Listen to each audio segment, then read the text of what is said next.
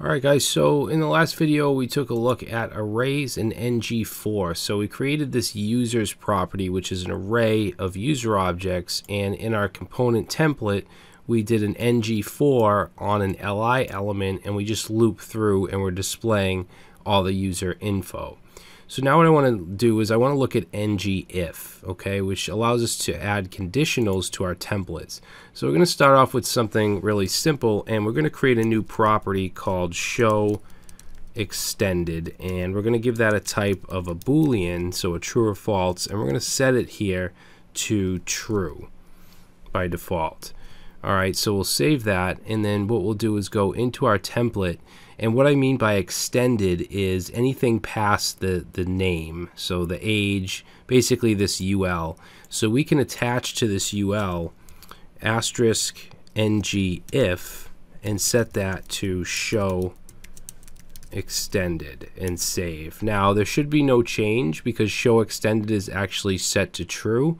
So if we were to go, let's say, into ng on init after we create our array here, and say this dot show extended equals false and save, now you'll see that the extended information is no longer being shown. Now what would be better than just calling it from here would be having an event connected to a button, but we haven't gotten to that yet, but we'll get to that in a little bit. Now another thing you probably want to do is check and see if you actually have any users in the array. So what we would do is go to our, let's see, we'll put this on the UL and we'll say ngIf, and we can say users dot length, and we're going to say if users.length is greater than 0. So basically the length is the number of users in the array, and we want to make sure it's greater than 0. And then what we'll do is we'll go down here and we'll put we'll do an h4, and we'll put an ngIf here, and we'll say if users dot length is equal to 0, then we'll just say no users found. So let's save, and we're not going to see any difference because there are users, but if I were to, let's say, comment out all the objects in this array and then also comment out the add user, because that adds a user as well, and save, we'll get no users found. Now with, I believe it was in Angular 4, they introduced the ng template, which is basically like an else template. So if we say if users.length is greater than 0, and then we could do semicolon else and then no users, like that. So what we're doing is defining a template for if this is false, called no users. So we would go down here and we would put in an ng-template tag like this, and we would add a hash and then the name of the template, which is no users, and we could say no users found, and we could do that instead of doing it this way. And we'll wrap that in an h4.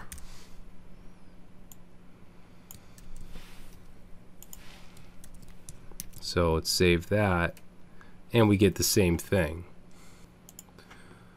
Now if we were to put the users back, let's go ahead and just uncomment the add user and the users themselves. Actually, I'm just going to comment out the add user. We don't need him for now. So we'll save, and now we have our users back, and we don't have that no users found.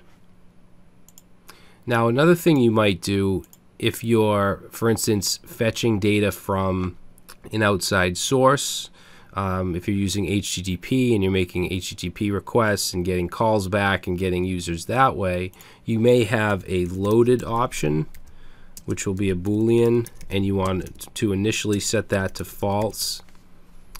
And then what we could do is actually, let's set that to true.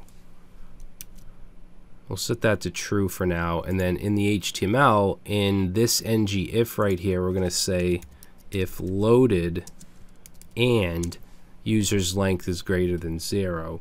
And then down here, I mean, we could do another ng template, but I actually don't like doing it this way.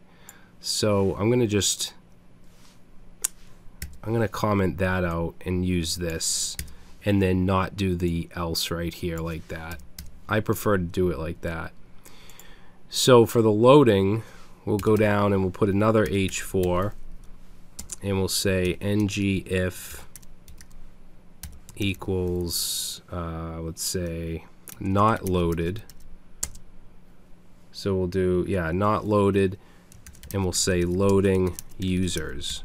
So this is an opportunity for you to put like a spinner, you know, when something's loading and you have a little GIF that spins, but we'll just have the text loading users.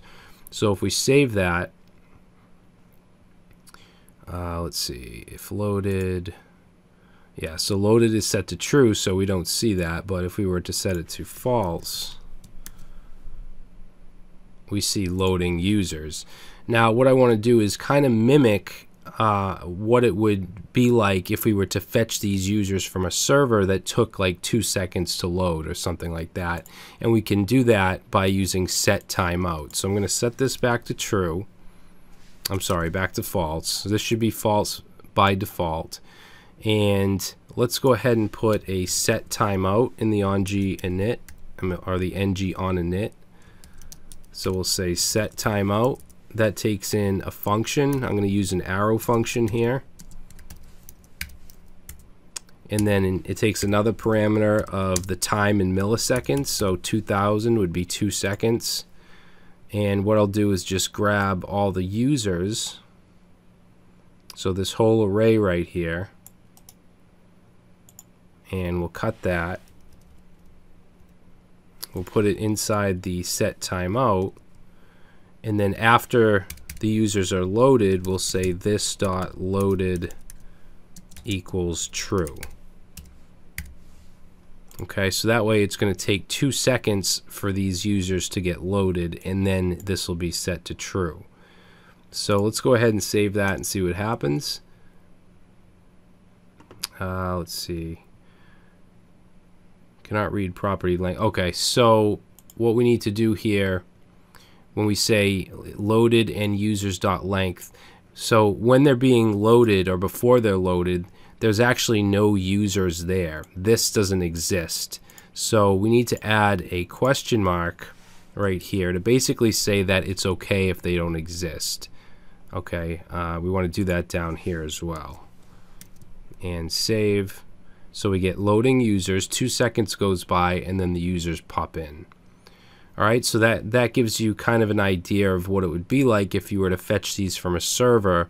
And we'll talk about that later, fetching with the HTTP module and using AJAX, stuff like that.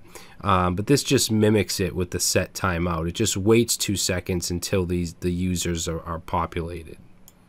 And you could even do this on purpose if you wanted just like a user experience that it was actually fetching these users and you wanted to put a little spinner. You could do this anyway, the set timeout anyway, but I'm just using it as kind of a test. And then even if we were to take away all the users, so everything in the array, we'll still get the loading users, and then 2 seconds goes by and no users found because there's nothing in the array. Alright, but I'm just going to uncomment that. So hopefully this gives you an idea of how ngIf works.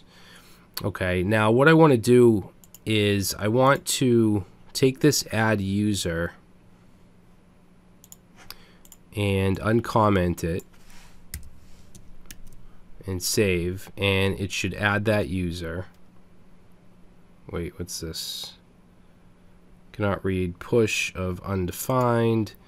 Okay, so the reason the add user isn't working is because it's taking this dot users and trying to push to it before it's loaded. It's still inside of this set timeout. So what I'm going to do is just remove this set timeout. So we'll get rid of that, and then the ending, this right here.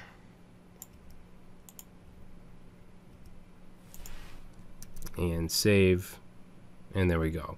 So now they're just instantly loaded. And I still have the this.loaded set to true.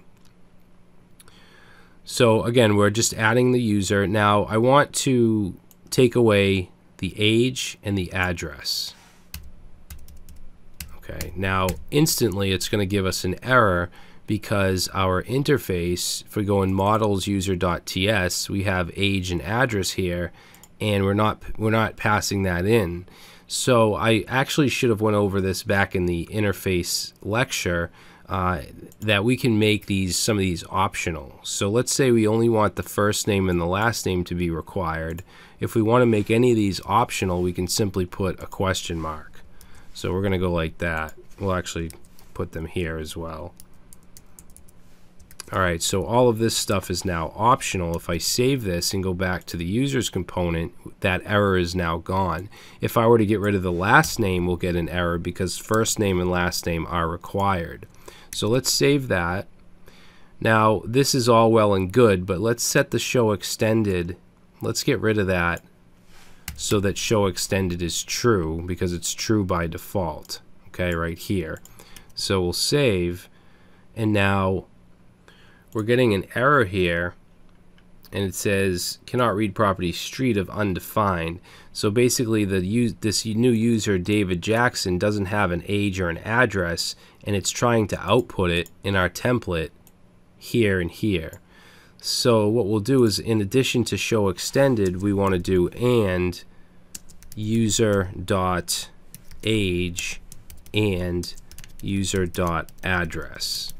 Okay, so anything in this UL is only going to show if the show extended is true, which it is, and the current user, the current iteration, has an age and an address.